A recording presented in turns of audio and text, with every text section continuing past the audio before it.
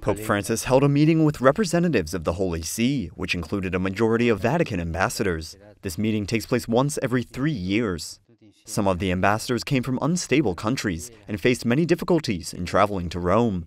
Pope Francis shared his concern with them about the ongoing wars in the world and the risk of nuclear escalation. È una terza guerra mondiale, diciamolo. C'era prima lo Yemen, la Siria, 10 anni, poi il Myanmar, no?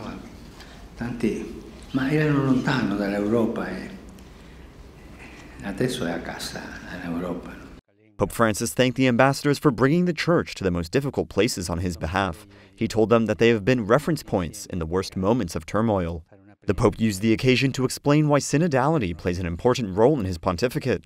Learning to dialogue in unity has been a priority for popes for many years.